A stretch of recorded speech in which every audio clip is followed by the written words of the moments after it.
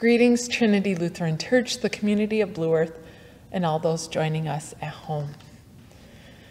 This day ends our Lenten observance, and we enter into what is called the Triduum, the 3 days, Maundy, Thursday, Good Friday, and the celebration of Easter. We, in our particular places, will gather with Christians around the world to celebrate the 3 days of Jesus' death and resurrection.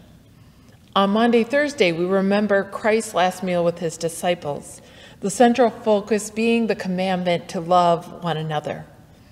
Whether it is through a meal or the washing of feet, Jesus' service and care of those he loved and who would be carrying on his ministry was shown.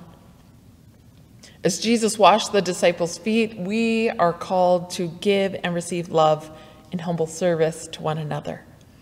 Formed into a new body in Christ through this holy meal, we are transformed by God's mercy we have received, and we are bearers of Christ into the world. In front of me are the cups that were glazed by our First Communion class and some of the parents that joined them. On Maundy, Thursday, often churches celebrate Holy Communion. In addition, some celebrate the foot washing. But I think the symbolism of these cups are important because Jesus does not just say that God loves the world, but that God loves you. That God loves you so much that God wouldn't even let death get in the way of God's love for you. Jesus experienced many things that were hardships that we too experience. Grief, isolation, falling away of friends, misunderstandings, persecution, mockery. Through these things, God persists. God presses on to give us new life.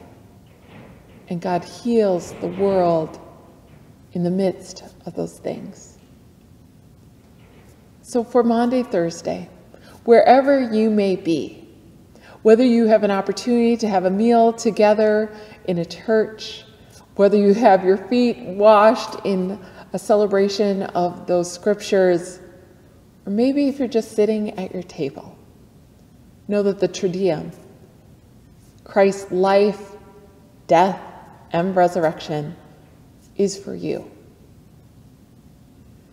We take a moment in this devotion and this Maundy, Thursday reflection time to confess our sins to God, knowing that God gives us forgiveness. So I invite you, wherever you are, to take a moment of silence and offer to God whatever weighs on you. And we will close in prayer.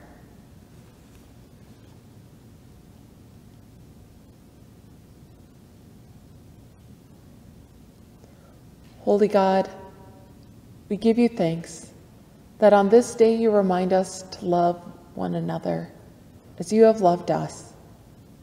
We know that your love surrounds us, even if sometimes we are blind to see it.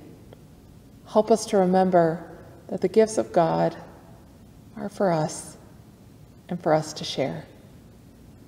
Help us in whatever ways that we acknowledge your life, your death, and your coming resurrection, that you are with us and you give us the strength to love one another.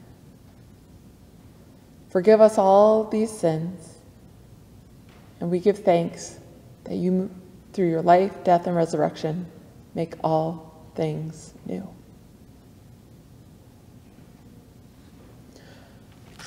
Maundy,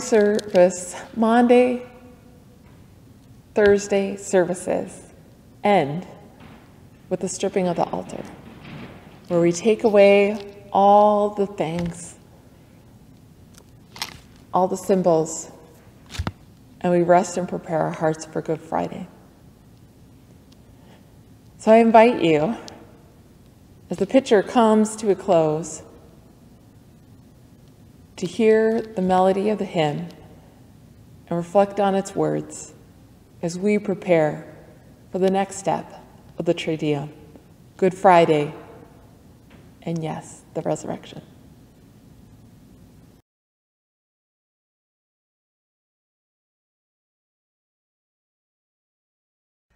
Thank